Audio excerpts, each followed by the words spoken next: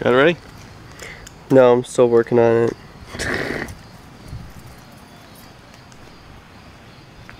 I had my Cilium open, but then I predicted that my problem was that I was on Wi-Fi. Here we go. Yeah, this is better.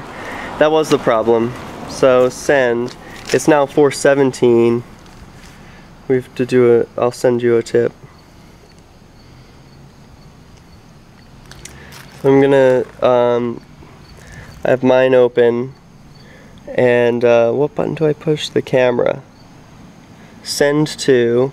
And it's going to take a picture of Steve's thing, and then I put it in terms of Bitcoin.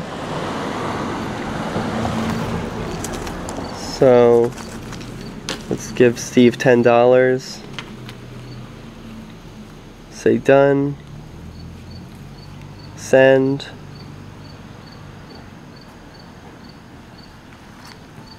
And then it beeps. Beep. And it vibrated because my phone was on vibrate. So there we go. Steve, were you sent your Bitcoin? Did you receive? I reopened my Cilium. I just closed it. I trust that you sent it. I did.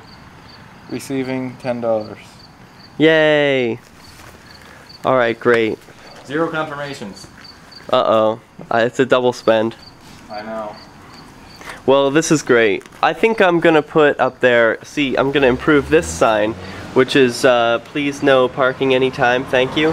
It's from a free website, and the website also offers the service of printing it on metal, so they can send it over to you, and I can put it up there where the basketball sign used to be. Because no one's gonna see it over there. You don't think anyone's gonna see it? No, it's better there. Oh, okay. Well, maybe I'll just replace it down here. Yeah, you're right. Well, anyway, I think that's where we'll put the light. this has been August 19th, 2014, another day in Keene, New Hampshire. And now I'm going to head over to the Brutalist House in about 40 minutes to plan how to improve the porcupine economy here in New Hampshire in the Shire. And get people some jobs. Think about some entrepreneurial opportunities. This is a job. Hey, here's an example. Steve performed some labor in returns for some Bitcoin today. And that all happened within a span of about half an hour or less.